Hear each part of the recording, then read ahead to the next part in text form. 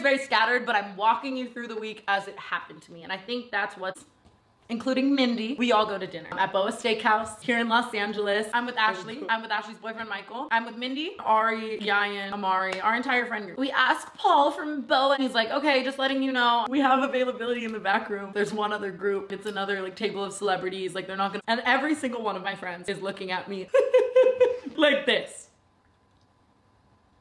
What? What's up, guys? And they're like, behind my very head, behind my very table, it's 35 people having a single release party for my ex's song about me. My last thoughts. I wonder what Jeff ever did. Did he go home? He didn't hit me up. That's kind of weird. He's never really left my house without telling me or talking to me. So I FaceTime Jeff because I'm crazy. I'm hoping Mindy just like went home. He's somewhere. Maybe he'll come over at 8 a.m. and fuck me because that's how I am. Sometimes I'll get booked at 8 a.m. As I'm calling him, I walk out of my room and the FaceTime is ringing. And I walk right out here and there's a balcony and I look down to the first floor. And on the first floor, I see Mindy wide awake, hair like this everywhere, hair messed up, eyelash falling off, big t-shirt on. I've never seen Mindy spend a day in the movie room, a night in the movie room, let alone at 8 a.m., let alone this disheveled. And then I go, let's talk! I wanna talk! Come to the movie room, I wanna talk! I walk down in the movie room, she walks back in because she sees me, and I walk in and I look at the both of them. I shit you not, they look like deer in headlights. They're like, and I'm like, why is it a bad time? What are you even fucking talking about, Mindy? And then Jeff is like, it's not what it looks like. Please talk to me, forgive me.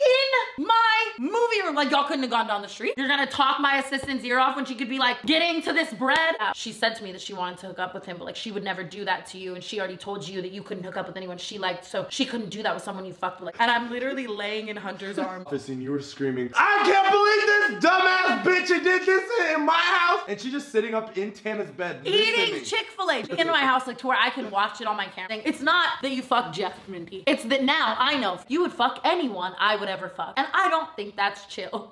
And so then I just start spiraling about all the time she said Jake would fuck her because she looks like me. All the time she said Jake would fuck her because she looks like me. Storytime is back because life has just not been easy. I still have my true writers by my side. Ashley, Amari, Ari, Yayan, Hunter. That's about it. Fuck you, Mindy. And next time you want to suck my pussy off of any genitalia, just let me know. Jeff, I hate you just as much, but it just sucks because unfortunately you gave me such good dick. To my ex-boyfriend who made that lovely record about I've cheated, I've lied, and I just don't think I was that shitty to this person. Shout out Alex Cooper. She also reminded me of all of the things that I do need to tell you guys stories about. It's always the bitch they tell you not to worry about. So the full moon was amazing. Really showed me the true intentions of everyone around me. And now my circle is smaller than ever, but better than ever. Sometimes that's just how life goes. You know, I could look at this as a negative thing, but if all of those people were willing to fuck on me in the ways they have over the past few weeks, I probably don't need them! Let me know in the comments below anything you want to know a story about or anyone you want me to expose because I know